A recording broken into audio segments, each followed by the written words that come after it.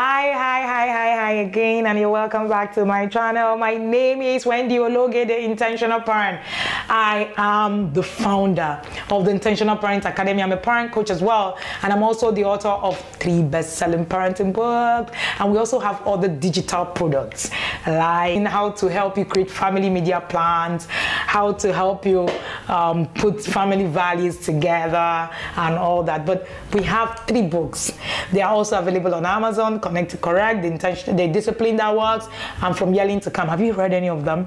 You want to actually get a copy. They are bestsellers, sold over 10,000 copies in all, and you want to read them. People call it the game changer, the parenting game changer. Don't miss it. Get a copy. You can get a copy on our website. Link right here in description, www.wendyologe.com. If you're just joining me for the first time, this is a parenting channel. Yes. What we do here is parenting. That's all. Tips, hacks, whatever it is that you want to call it. That's what this is about, right? So we share videos every Monday, every Wednesday, and every Friday. But in the past few days, the whole of the month of August, we're sharing a challenge called How Well Do You Know Your Child? So we're showing up every day sharing this value with you. How well do you know your child? Today is day 15, and our interest today is, what is your child's best sport?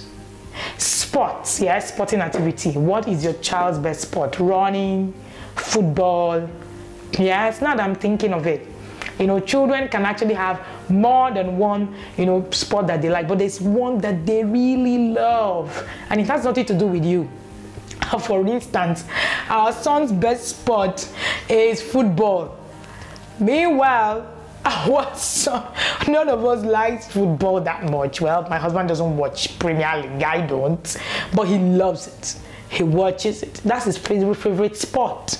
So you want to find out what your child's favorite sport is. Some children are more inclined to team sports, while others prefer individual sport, long tennis, table tennis, and all what have you. Some some body types are also better suited for some kind of sport more than the others.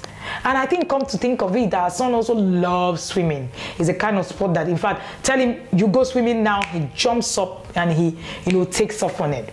And some children will be more interested in low impact sport, like the sport that will be anxious for them, that is not physically demanding, while some are they like the physically demanding. Swimming is very physically demanding. Our son is a kinesthetic learner, so of course he loves anything that will make him move his body.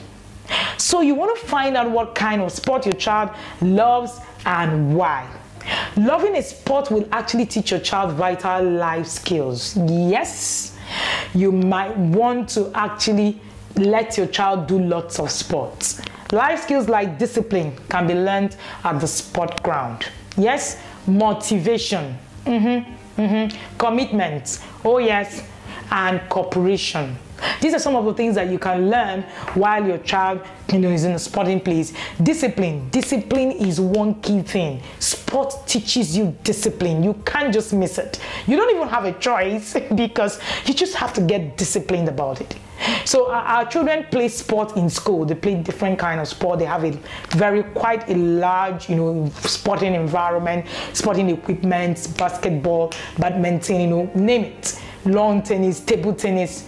So it gives them that ability to actually do lots of both individual sporting and team sporting. And then even at home as well, we also have the individual sporting and the team sporting. We play lots of games, indoor games, chess, Scrabble. We also play football outside as well. So it depends. Long tennis as well. So it depends on exactly what it is in your home that you can help your child begin to foster. But you need to help your child understand and get into sport. These days I see a lot of children, the only sport that they do is video game. It's actually a huge challenge, because that will deter the 21st century child.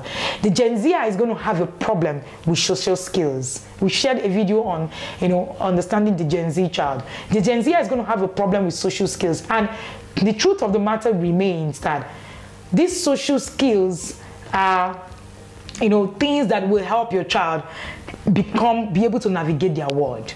So if your child cannot navigate their world, it goes to show that your child might not be able to survive in the 21st century.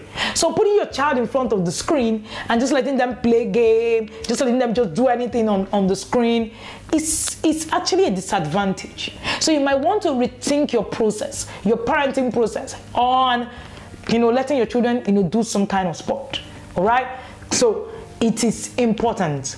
Like I shared earlier, our son loves swimming, and not only does it bring him joy, it keeps him really fit, really, because he's really on the big side, so you want to keep him very active. So we don't do a lot of screen, we do a lot of activities. So before the lockdown, we do swimming almost every Sundays. We're out swimming every Sunday. Just keeps the body out. They learn to interact with people out there, so they're not just inside in the virtual world. The virtual world is good, but trust me, your child will need to learn the skills that will put them through in life outside of the virtual and the screen world. What exactly are you doing? What is your child's best sport? If your child does not have any kind of sport, then the onus is on you today to begin to create a system that helps your children begin to do sporting activities. Thank you for joining me here again. And we are on the day 15 and we're running. We have 30 days. We have just 15 more days to go. We're halfway through it. Do you have a jotter that you've been writing about these things? If you don't, get one today. Write your journey about this, have conversations around it, begin to review some of the things that you have done, and begin to create a plan that will help you on this journey. Thank you again for joining me. Thank you again for being here with me. Don't forget to follow us on all our social media platforms, Wendy Ologe or The Intentional Parent. Remember, our parenting channel has everything that you will think of to give out as regards your parenting, how you can change your journey. Thank you again for being here, and do have an amazing day. See you in our next video.